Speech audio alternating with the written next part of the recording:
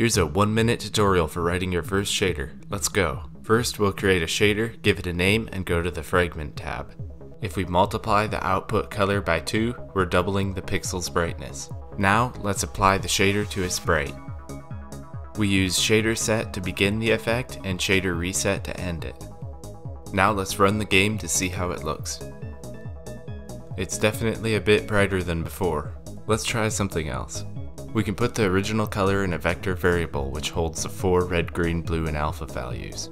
Colors range from 0 to 1, so if we set the RGB color to 1 minus the texture RGB, we'll invert it. Set the output color to our new variable and this is the result. That's definitely inverted, alright.